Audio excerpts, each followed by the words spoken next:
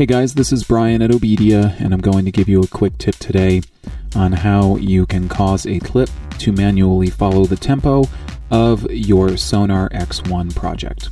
I'm using X1 Producer. This should be the same throughout other versions of Sonar, with the exception of the fact that in order to get access to the audio snap function, which I'm going to be using, you're going to need either the mid-range or highest level versions of X1.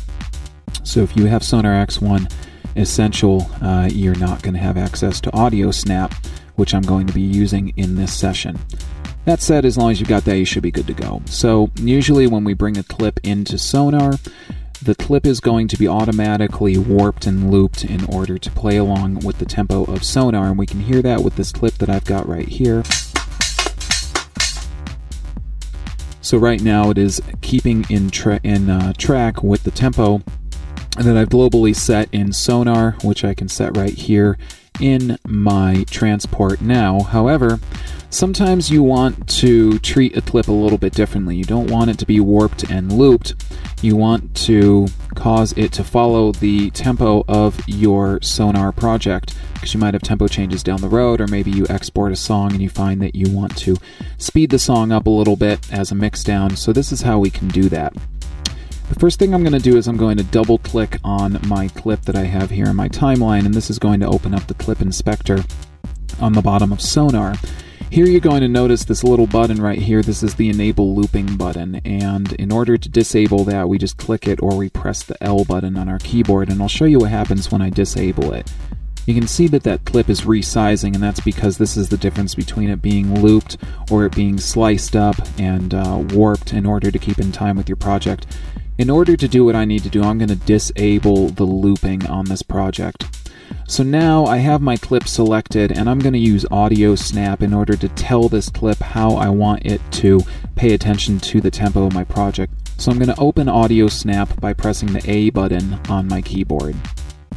And that's going to open up the audio snap palette. Now I need to enable audio snap for my clip. Make sure your clip is selected, then here in the audio snap palette, click on the power button. This is going to enable the audio snap option for this clip that I'm currently working with, and now I'm going to go ahead and click on the button that says toggle clip follows project, and what this is going to do is it's going to cause this clip to follow the project's global tempo. So I'm going to close up the audio snap palette now, and I'm going to play this back and change the tempo a little bit, and I'll show you how the clip is now going to be forced to sync along with the tempo of my Sonar project.